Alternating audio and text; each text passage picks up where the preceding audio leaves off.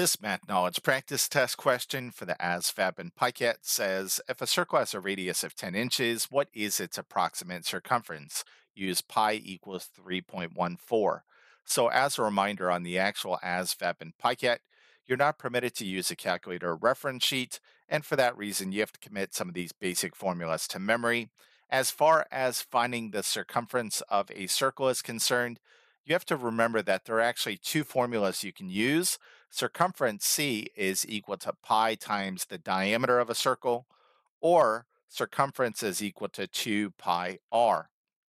Depending on the information you have in the problem, you're going to use either one or the other formula. In this case, we know the radius or r is 10 inches, so that's going to prompt us to use this second formula. Notably, circumference is equal to 2 pi r. We know r is 10, so let's go ahead and plug that in. This becomes 2. Again, we're told to use 3.14 to approximate pi, so this is going to be 2 times 3.14 times our radius is 10. All right, let's do this the easy way. 2 times 10 is 20. This becomes 20 times 3.14. And in order to do this math, I'm going to do it off to the side. We have 3.14 times 20. That is to say, we're multiplying a decimal by a whole number.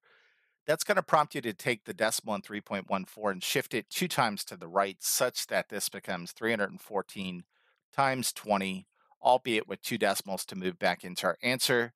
0 times 4 is 0, 1 times 0 is 0, 3 times 0 is 0. Before we start multiplication with this 2, we have to bring in a 0 placeholder.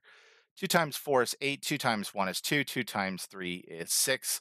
Let's add this all up. This is 0, 8, 2, 6. Bring in our 2 decimals, 1, 2. We can see that the circumference of our circle is going to be 62.8 inches. So the answer to this one, of course, is C.